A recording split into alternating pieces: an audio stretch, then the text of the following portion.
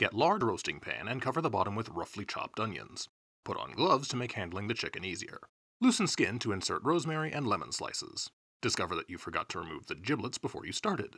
Place nastiness in small pan, cover with water, and simmer to give to the dog later. If you don't have a dog, you could make a soup out of it? Or a gravy?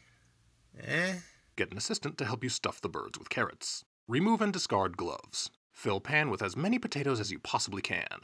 Use more lemon if desired.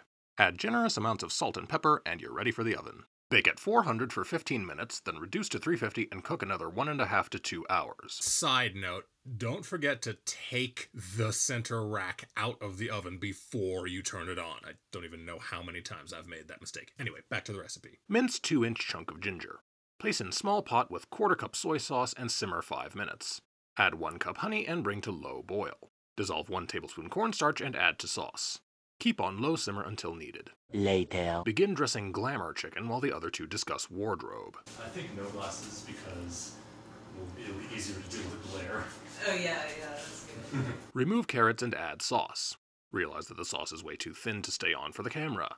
Decide to add more starch and boil it, which leads to... I've already boiled over the glaze trying to get it thick enough to make it good for the camera. Begin working with the dinner chicken while the other two rehearse for the fight scene.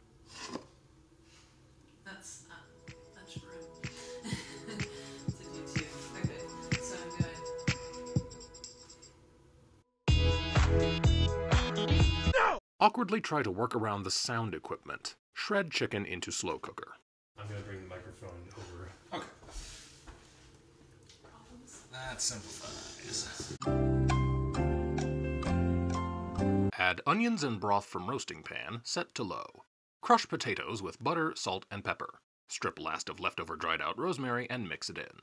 Return to slow cooker to smear cousin's gloves with sauce without wasting too much of it. Add sauce that was spilled on the stove. Dissolve 2 to 3 tablespoons cornstarch and mix in.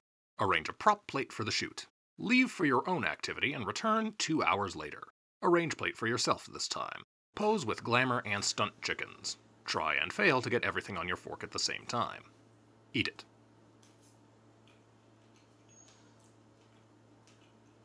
Yum.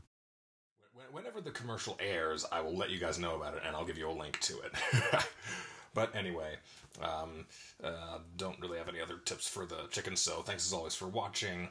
Go try some of my recipes. If they're good, tell me how much you like them. If they suck, tell me how to fix them. While you're in the comments, you can ask your questions and leave suggestions. You know how YouTube works, do all the things, and I'll see you in the kitchen. Now I gotta get going.